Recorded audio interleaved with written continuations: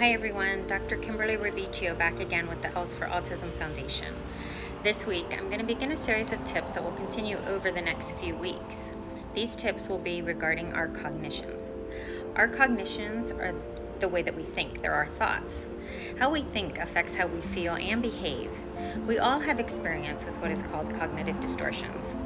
Cognitive distortions are the patterns of thinking that are negative and maladaptive. These patterns of thinking are very common, but they tend to lead to increased anxiety and stress. It's sort of like the tricks your brain plays on you. Our mental health department at the Else for Autism Foundation conducts individual and group therapy with much of its focus on our cognitions. Cognitive behavior therapy is one of the many methods used that is evidence-based and can lead to improvements in anxiety and depression. Today's cognitive distortion that we will focus on is catastrophizing. We've all experienced this. When we're nervous about something or down about something, we're expecting something to go completely wrong.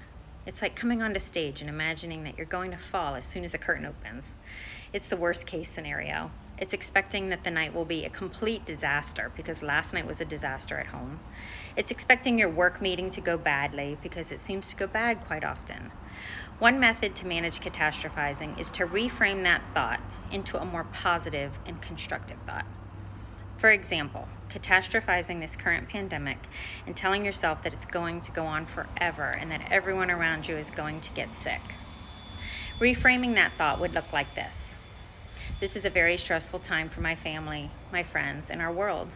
I'll do my best to get through this time. This is unprecedented with no blueprint. I will take it day by day and do the things I can to keep myself and my family safe. Next week, we will talk about reframing and should statements. I hope you will tune in, and don't forget, if you would like to work with us individually or in a group session, please reach out. Have a great day.